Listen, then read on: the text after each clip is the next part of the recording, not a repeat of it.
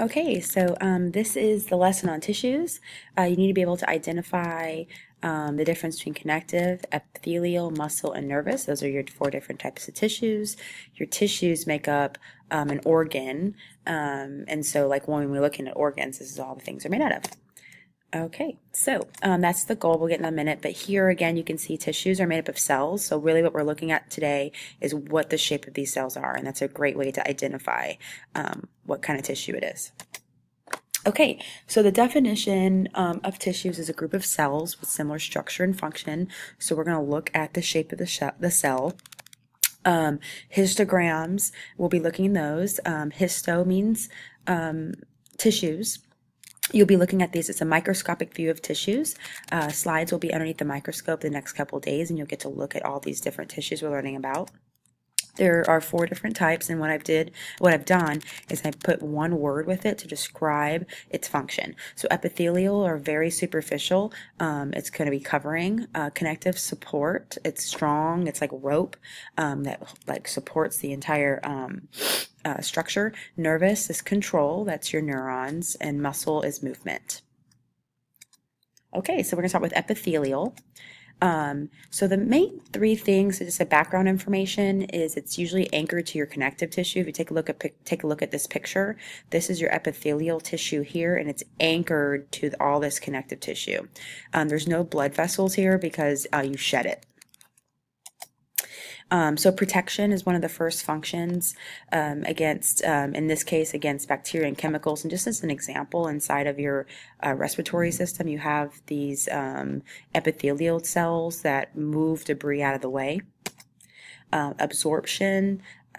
Epithelial tissues lie in your digestive system, and they absorb all the nutrients when you eat. So like in your stomach and inside of your intestines, when absorption occurs, that this is where there's these epithelial tissues that are in charge of that.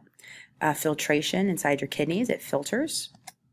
And secretion. So glands produce substances, oil, enzymes, and mucus. So glands will actually secrete things, and that's made up of epithelial tissue.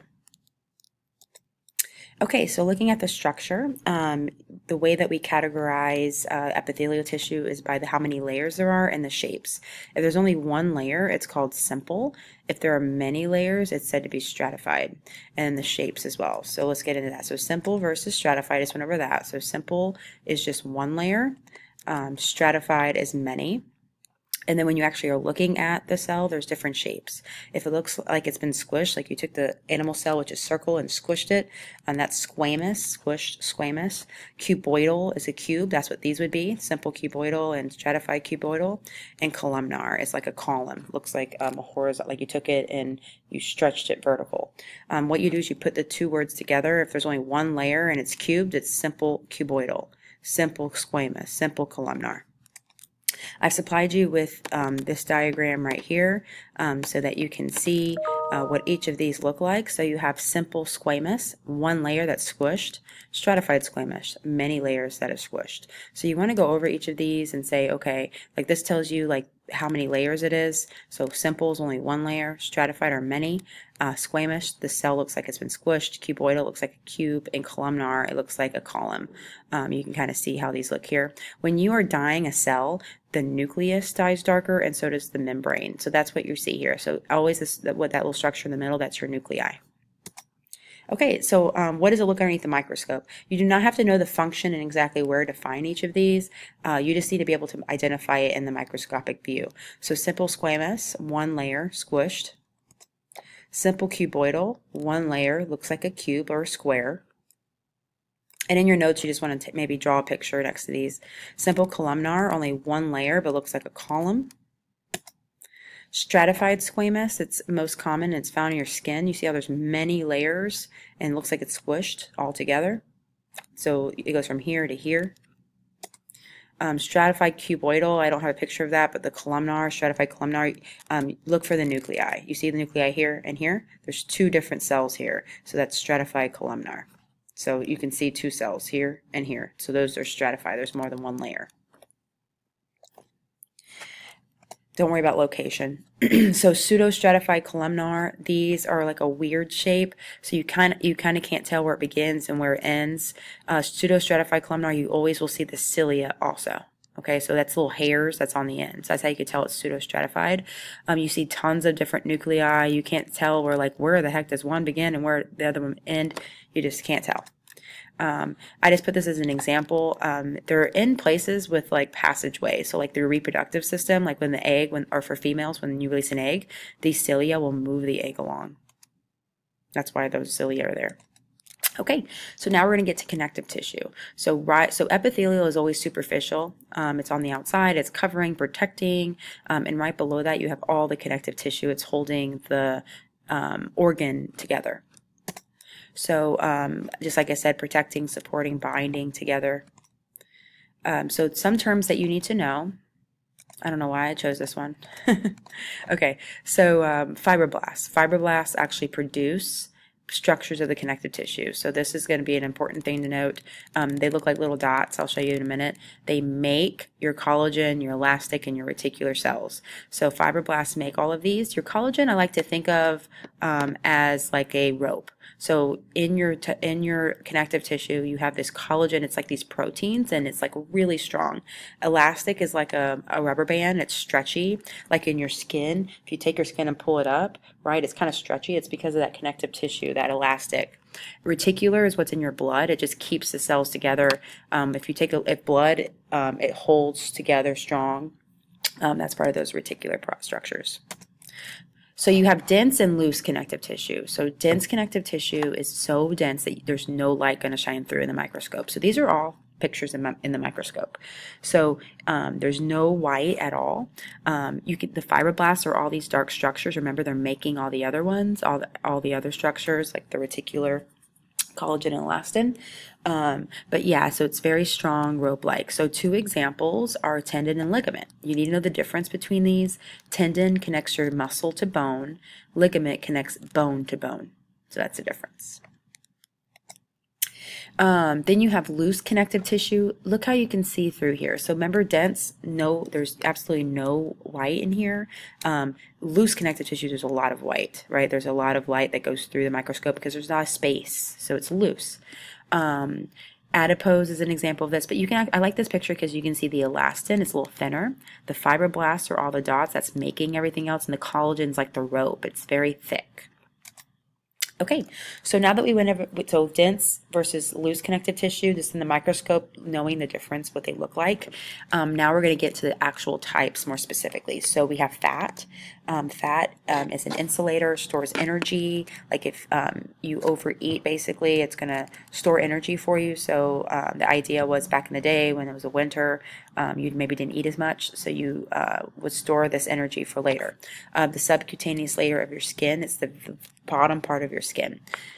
So anyways, this is what fat looks like. Or adipose. A lot of space. It looks like bubbles, right? It looks like bubbles. I've heard crystals. I've heard all kinds of different things. It's pink in color when it dies. And then you see like a lot of light shine through because it's loose connective tissue. Blood is another, let me get this out of your way. Okay, so blood is another connective tissue.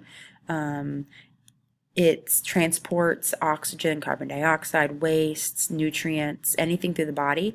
You can tell because they almost I heard bubbles. These are white blood vessels here. Okay, later on you'll learn how to look at the nuclei. Remember, your nuclei always is darker, and these are all like other blood cells. Bone looks like a spiral. So when you look at it, you're going to see this lacuna that's in the middle, but it's so condensed that it makes this matrix. It supports your muscles and organs. You'll learn more about all these different structures next.